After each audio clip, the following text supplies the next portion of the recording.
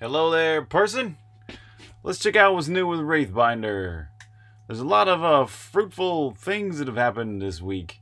I started off with making the release build for Windows, and what's cool about that is it runs at a really decent frame rate even within a virtual machine. I was running Windows 10 within Mac OS and still running Wraithbinder at a really decent frame rate.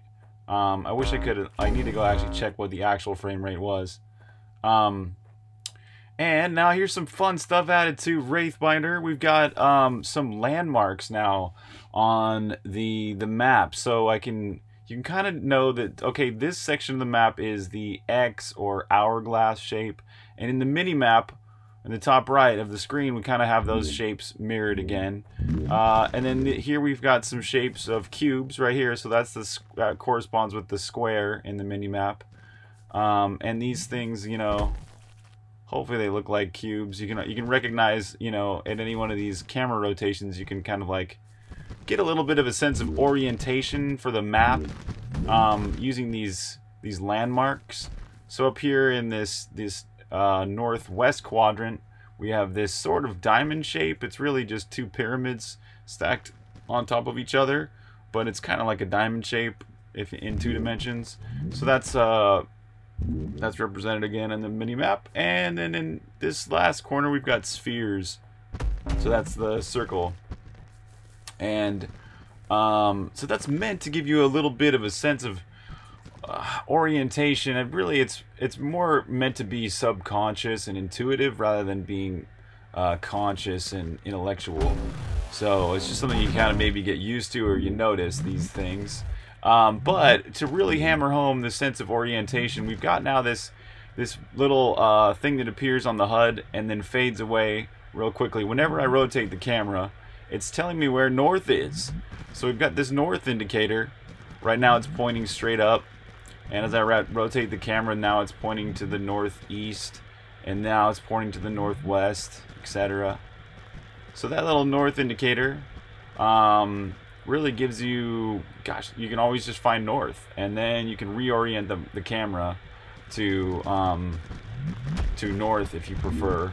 So that's kind of the way the camera starts. Like here's was my base when I first started playing this match here. I kind of got instantly oriented with this particular configuration, this view of my my base. So if I put north back to where it was, now I'm looking at the camera kind of the way that I initially did, which I think it helps me orient myself, at least playing it. I hope it helps players. But check out this, dude. This is really cool too. We've got these new bridges. So there's these, I call them spans, because bridges are something you can build with your Skybot. So these are spans, and we've got switches that activate them. So these are invisible bridges. So basically I can't walk on any of this stuff, and in fact if I even go into God mode, I can fall down to the ground right here, meaning that there is a terrain height of 0 right here, and there's a terrain height of about 100 when I'm standing on this platform. So when I go here and activate this switch bridge, or this span, sorry, all these little tiles come up and it modifies the terrain height, removes any sky entities, changes collision categories and whatever that's needed to create these bridges. So yay, these are fun.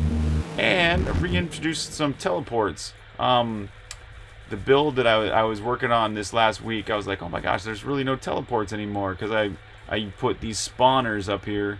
They spawn little creeps, and they kind of took the place of those switches, or those teleports. So now I moved the teleport onto this platform, and now you can teleport from the corners of the map again, and you can activate the switch from either side.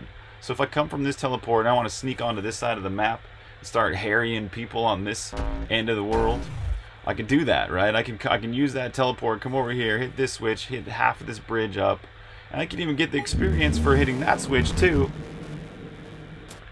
So that's cool. So check it out. Let's go. I haven't even tried this yet since I've introduced these bridges. I haven't tried playing with any bots. Let's go ahead and add bots to the map. 7 of them. And, oh, take away my mana points immediate. And what else? All abilities, turn that off. So we start, actually play a real match. How this is meant to be played. Let's see what happens, huh? First time playing with bots with the new bridges. I'm gonna go ahead and hit that bridge right away. That thing's exciting. Boom! Maybe I'll sneak into the enemy territory. Yeah, but first I'm hitting this bridge and get the experience. Yeah, oh man. If I leveled up from just hitting switches.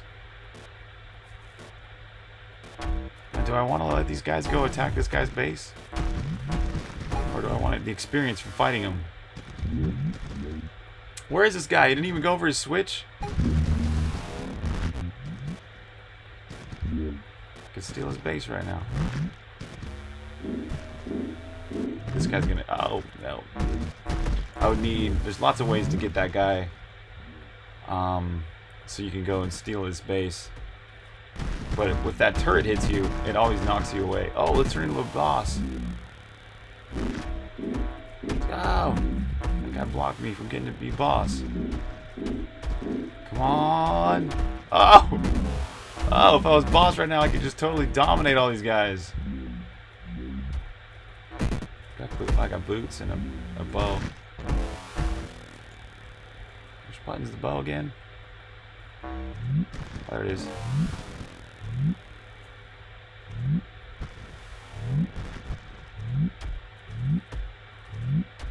Yeah. Yeah.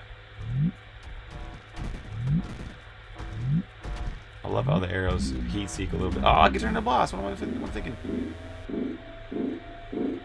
Yes, yes, this is happening. I don't even have the sword yet. But you do a lot more damage when you're the boss. Boom! Yes! Get this guy too! Yeah, did I just get 3 people on my team? Bam! It's just turning into a brawl in the middle. I got the blade now, so I can... Oh, let's power up. Turn into the boss. I'm almost dead. What's up? Oh, this guy's...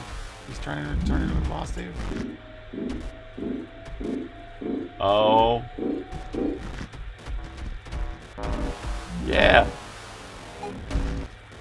Boom. There's 2 boos. And one of the boos is MVP, that's for sure. So there's a little bug right now. I don't think it's gonna count up our kills. Oh, don't get to see the kills. But there you have it. That was that just turned into a total just let's all just fight right in the middle battle. That was fun though. Gosh, yeah. I love those bridges. I love those cool new hidden bridges. The vision for this is eventually to have possibly procedurally generated maps or a map editor where you can create your own maps. Either way, it'd be fun, right? If you're creating your own maps, you're like, hey, I'm going to put some of these hidden bridges here. Or if it's procedural maps, then man, those bridges could be anywhere. So it's going to be fun no matter what, I'm pretty sure. So there you have it. That's the new stuff with Wraithbinder. Thanks for watching this video, and we'll catch you next time. Signing out. Wizardfoo. See ya.